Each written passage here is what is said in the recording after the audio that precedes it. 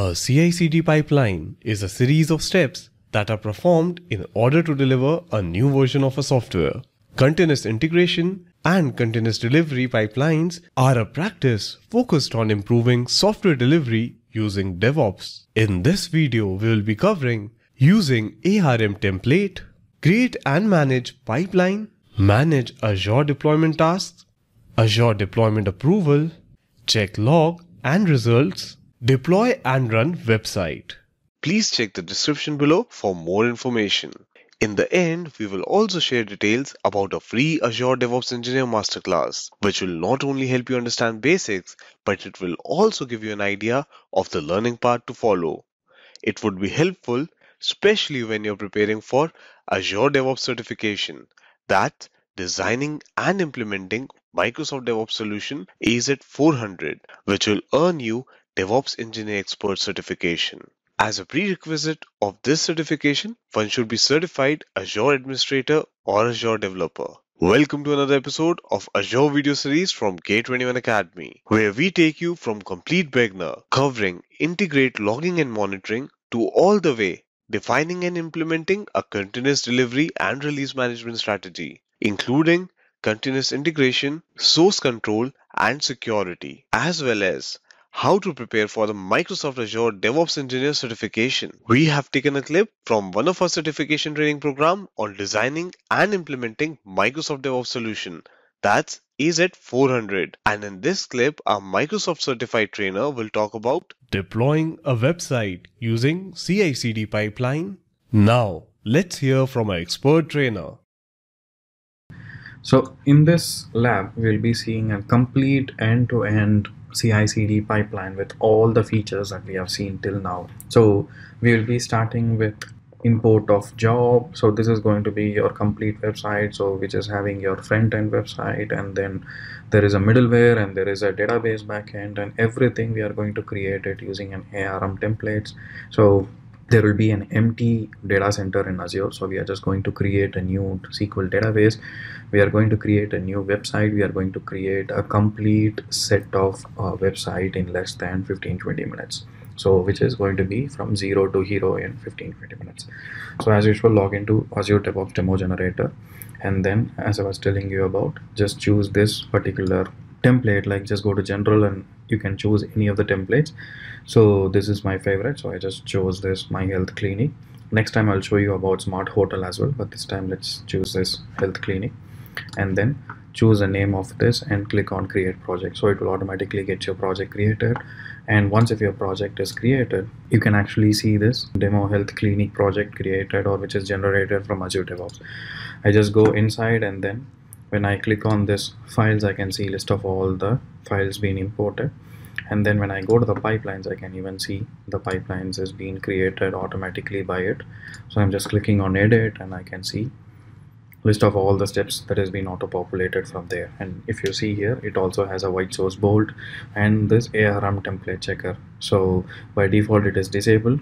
So what I'll do is, like, next time when I run it, I'll make it as enabled, so that since we are using an ARM templates, so this security tool automatically scans your ARM templates and it tells you whether it has a vulnerability or not. But let us stay with this white source bold, and then when I queue it, it automatically runs the complete pipeline. And if you see the last pipeline, it actually ran it and it took around 10 minutes. And when I click on the success, it sees all the steps has been created and everything. Okay, so this has been done, and when I go to this artifacts, I can see artifact is being published, which is 20 MB, and it is going to be your ARM templates, and then this zip file which is created out of our build, and the test files and everything. So now when we go to the release pipeline, we can see like it is actually capturing the artifacts out of it. So this is the artifacts that we are trying to take it from the build pipeline, and here I have this continuous integration or continuous deployment trigger. So when I click on this trigger, automatically when the new build is completed, the release will be starting, and I can even choose which branch I want. So by default, I actually wanted this for a master branch, so I can choose a master branch over here, so that whenever the master branch CI is being started, the CD for this will be started. So if any other branch is started, then the CD will not start for the particular branch. So I can even use those kind of filters over here, and I can use an include and exclude, whatever I wanted to do, I can just do it. Okay, and this is an option called as your release gates. Okay, so here what I can do, I can just choose a manual option. Manual in the sense like whenever I wanted to start, I can come over here and then I can click on deploy and start. If it is after release, then automatically when the build is completed, the release will be starting automatically. And I have an option called as pre-deployment approvals, which is, since it is actually going to a production, so I need someone to approve it. Only then it actually deploys into the production. If not, it will not deploy into the production. So I can choose the names whoever wanted to approve it. And there is also an option called as release gates. So this release gates is nothing but it has multiple options. If you see, I can check any policy whether it is compliant or not. I can invoke any functions. I can start any REST API, or I can even query certain work items like whether everything is 0 before I start this production deployment, or I can even check the monitoring alerts as well.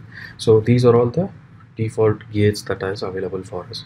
So we will see like how do you check the query items and then start the release. But for time being, I'm not having these gates. I'm just having only the pre-deployment approvals with me, and I'm just choosing my name as an approver. Okay, and now when I go inside this job, I can see actually the different things over here. So I'm just choosing Azure pipelines, and then I'm choosing the Windows option, because since we are using ARM templates, I'm just using a pipelines and then Windows option over here. And this is going to be your resource group deployment, which is an ARM template deployment. Okay, so by default I'm just choosing the subscription over here, and for us it is needed to create and update the resource group, and all these are variables: the resource group, the location, and this ARM template.json and the parameters, I'm just trying to take it from the artifact section. If you see on the artifacts I showed you, we have copied this ARM templates. So this is going to be your main file, and this is going to be a parameter file.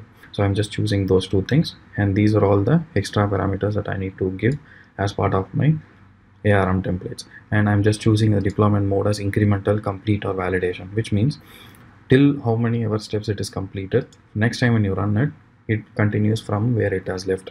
If I choose complete, every time it does a complete installation, and if I choose validation only, it just checks the validation, it will not install or deploy. The next is going to be my website deployment, which is going to be called as Azure App Service deployment. So here also I'm just choosing a subscription for this, and then I'm just choosing a type as web app. You can see multiple types of web app, function app, Linux app. So I'm just choosing a web app, and I'm just giving the website name, and then I'm just choosing this zip file, which is coming as an artifact from the build. If you see here, last time we have this zip file which is coming as an artifact. So this zip file, we are going to deploy it as part of our web apps, and after the deployment is completed, I'll go to the web apps and I'll show you it will be residing on our www path. Okay, so now when you save it, and then how do you start a release? So you just need to click on create a release. Okay, and then it automatically chooses the latest build artifact. I just need to click on create. Now what happens, as I told you, since it is actually a production, it will not start. It will ask you for an approval. See here, it is actually saying pending approval.